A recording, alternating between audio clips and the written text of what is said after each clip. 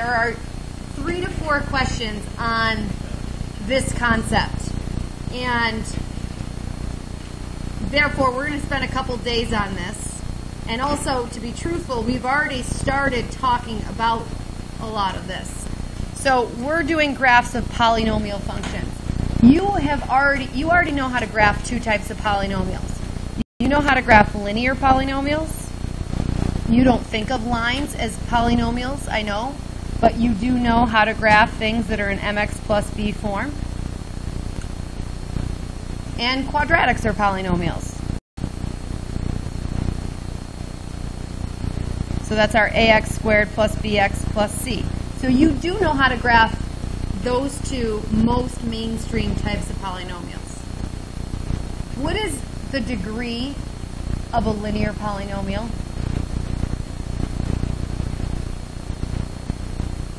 Anybody know the word degree? No. Do you know the degree of a quadratic polynomial? The degree is the highest exponent number. So what's the degree of a quadratic? What's the highest exponent number? 2. X squared. Linear, what's technically the exponent on a variable if you can't see it? 1.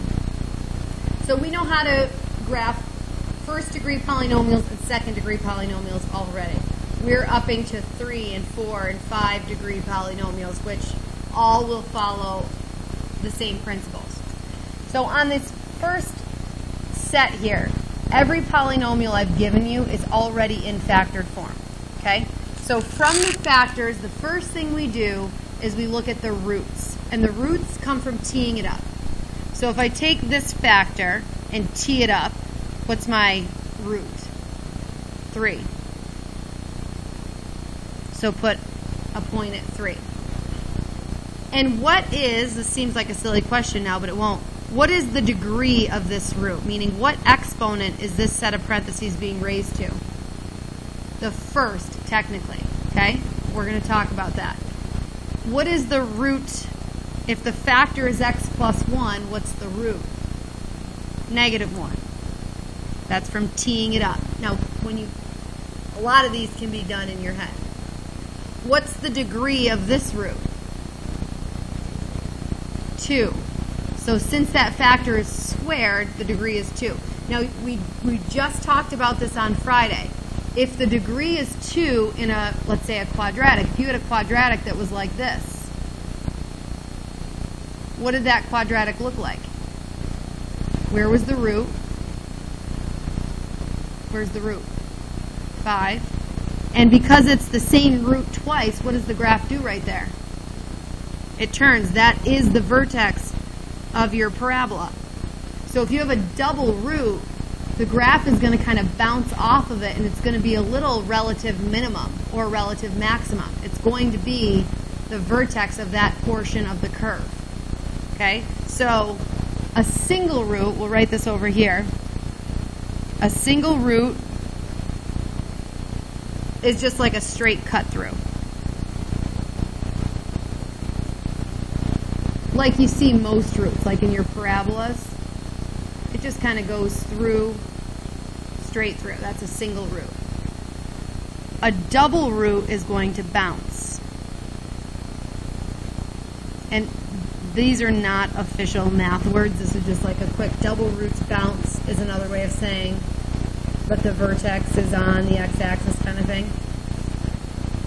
And a triple root, which we will also do, and I'm just going to tell you what I call that for now. It's called a wiggle. And you like that, Brad. And I'll show you what that is, and you'll kind of get, I guess, for lack of any other better word, you'll get why I call it a wiggle. Okay? So that's the first thing. The second thing is this end behavior business at the bottom. Okay? So we need to fill this in. But it's important that you know that you already know these. And I'm going to tell you how. Because odd degree polynomials are like lines. We already said that. mx plus b. You already understand the end behavior of odd degree polynomials. Okay? And here's how. If the leading coefficient, in this case, is an m, if the m is a positive number, what does that mean about the line? Has a positive slope. Just do that small. Don't take up all the space because I want to write something in there. So no matter what the odd degree polynomial is, if it has a positive leading coefficient, that means it kind of goes upward with a positive slope. I mean, there are moments on that when it has a negative slope, but overall, start to finish, it starts low and ends high.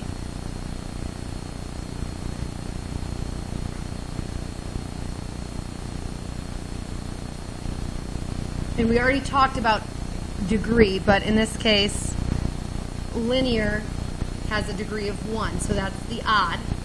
It's like the odd exponent. But this behavior is going to be the same for something that's raised to the third power, or to the fifth power, or to the seventh power. If it's a positive leading coefficient, in this case the m is positive, that's going to mean an overall positive slope. So it's going to start low, it might do some crazy things in the middle, but then it's going to end high. So the overall behavior is just a positive slope. And you know that, yes? Okay? And if it's a negative leading coefficient, it is going to be a negative slope. And again, anything crazy little fluctuations can happen in the meantime, in the middle, but all in all, it starts high, ends low.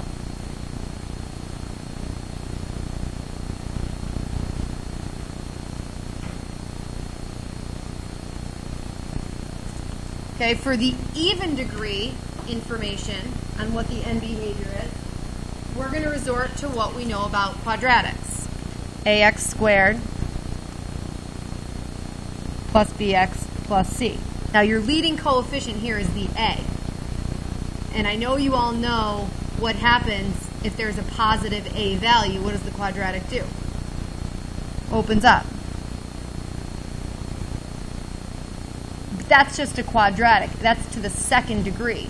If it's to the fourth degree, it's still going to open up, but there's going to be a little more fluctuation in the middle. Or if it's to the sixth degree.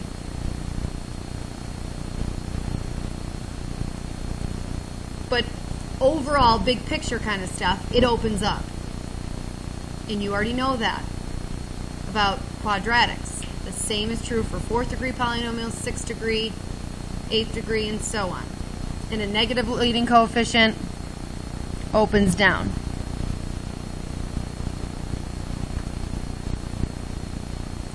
So as far as end behavior talk, if it's positive, it starts high, ends high. And if it's negative, it starts low, ends low. For these, you can also use the opens up, opens down talk.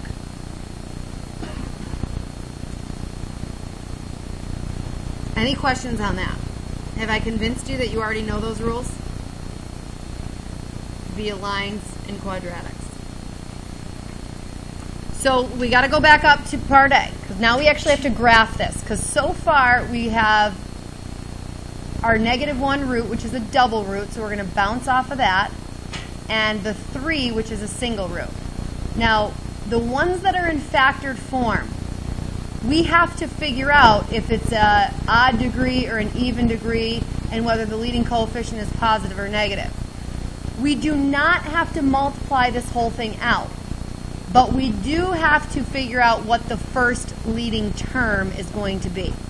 So if I were to multiply this whole thing out, I've got an x times an x squared. What's x times x squared?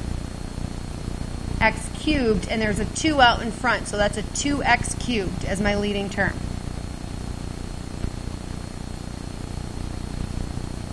So you tell me, is that even or odd? Is the degree, the exponent, even or odd? Odd. It's an odd degreed polynomial with a leading coefficient that's positive or negative. Positive. So positive odds start low and end high. The ending part will take care of itself if you bounce and cut through appropriately, but it starts low. So I'm going to come up towards this -1, coming from negative infinity. So I start low, I'm coming up. -1 was a double root, yes? So I have to bounce off of -1. So I essentially turn back around once I hit -1. And then I don't really care where you turn around, but you have to come back through and hit 3 on the way back up, right? And 3 was a single root, right? It had an exponent of 1. So I don't do anything special. I just go straight through that. And then I definitely cannot cross the x-axis again because I didn't have any other roots. Does that make sense? Okay? So it starts low, ends high. And it's just really a sketch. Other than the x-intercepts, it's pretty much a sketch. The only other thing I could ask you to get specific about is the y-intercept. And that should be pretty easy, because how do you find a y-intercept? It's on a flashcard. It's funny no one answers me until I say it's on a flashcard, and then we all know. To find a y-intercept, you set x equal to 0. So if x were to equal 0, this would be -3, and this would be 1 squared, which is 1, right? So what's 2 times -3 times 1? -6. So at best, that's as specific as I'm going to make you get, is labeling that y-intercept. Okay? Now, if you went and calculated your y-intercept and you got a positive number, would that be an indication that you maybe graphed something wrong or calculated something wrong? They need to jive with each other, right? Clearly, I have a negative y-intercept. So if I don't get a negative answer, something's wrong. Let that be a self-checking thing for you, okay? All right, let's jump to B. A little bit harder to come up with your roots here because we have a factor. We may actually want to tee this one up. -2x plus 5 equals 0. Subtract your 5 from both sides and divide by -2. So we have a root at 2.5. What kind of root is it? Double, single, triple? Triple. Now this is where I'm going to get to show you what a wiggle is. But let me get to my other root first. What's my other root? Coming from my other factor, 4.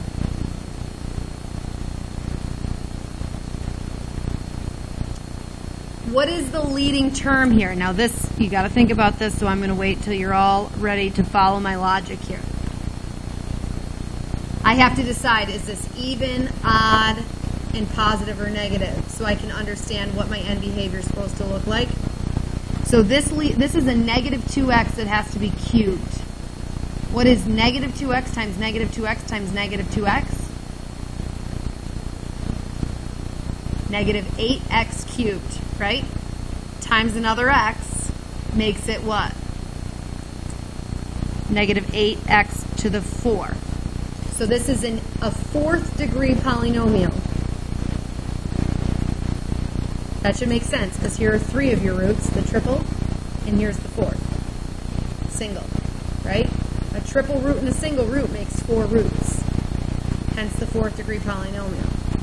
And it's negative, so it's going to mimic quadratic behavior with an even degree, and it's negative, so it's opening down.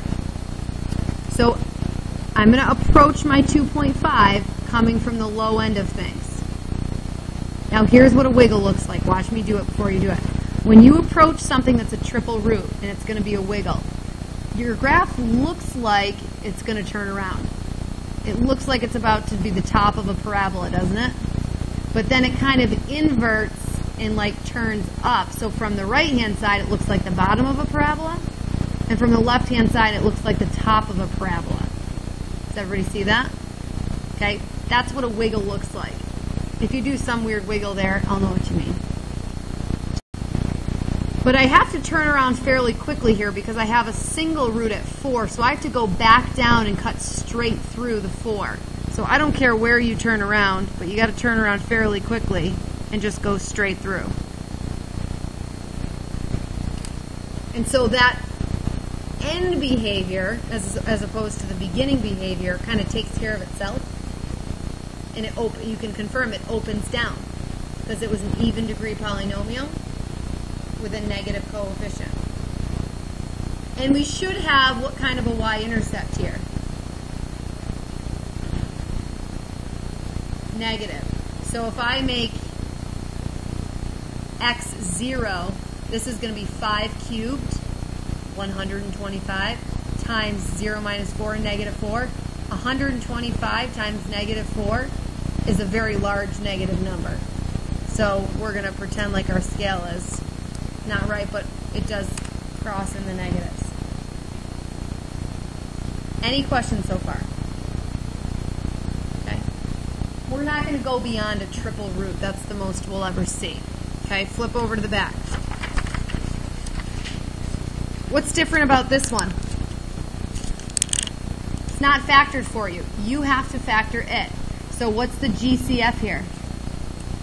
2x. So everyone pull out a 2x. We're left with x squared minus 6x plus 9. Who can tell me, who are my good factors that can tell me what that's going to be?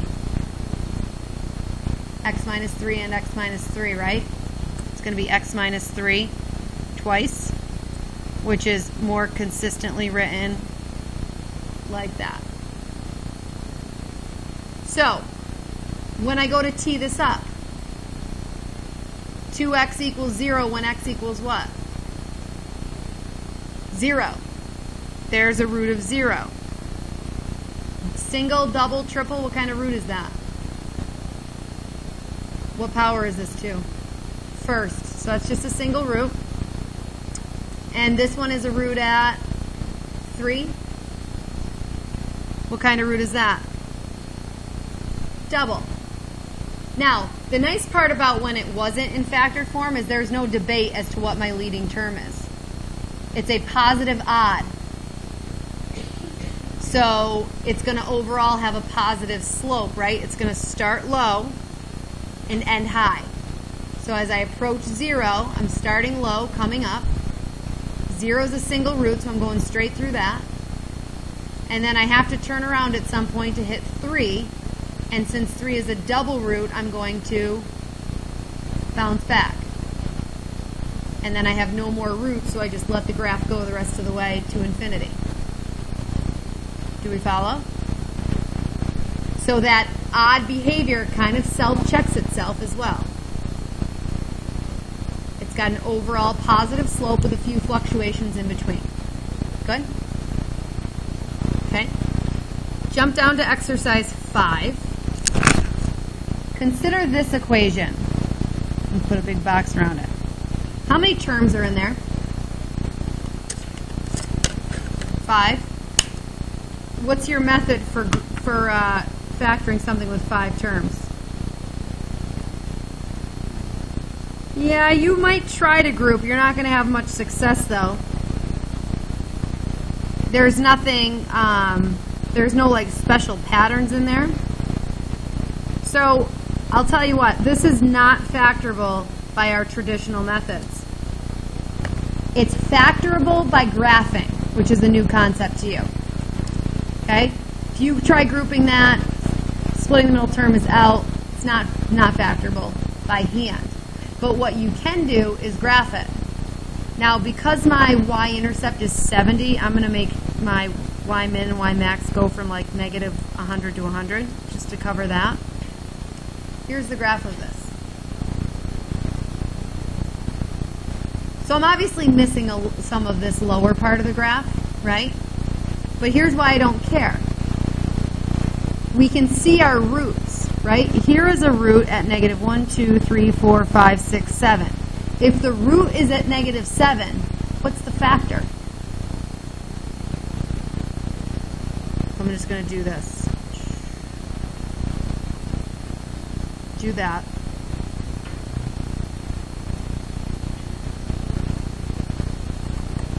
So I heard some people say it, but say it louder. If my root is at negative 7, what's my factor? Factor. A factor is a binomial. x plus 7. Very good. This root on my calculator is at -2. So what's my factor, Logan? X plus 2. Good. I'm just using my calculator here. I have a root at 1. If I have a root at +1, what's my factor, Lily? Very good. And the last one on my calculator, I'm just counting 1, 2, 3, 4, 5, is at 5. What's my factor? X minus 5. So we have factored something cheating, which is why a lot of times you'll see algebraically factor. If they want you to group or split the middle term, they'll say algebraically, because otherwise you could just type in the picture, look at your roots, turn your roots into factors. You follow? Okay? The other thing, it didn't happen on this one, but it could have. What would you do differently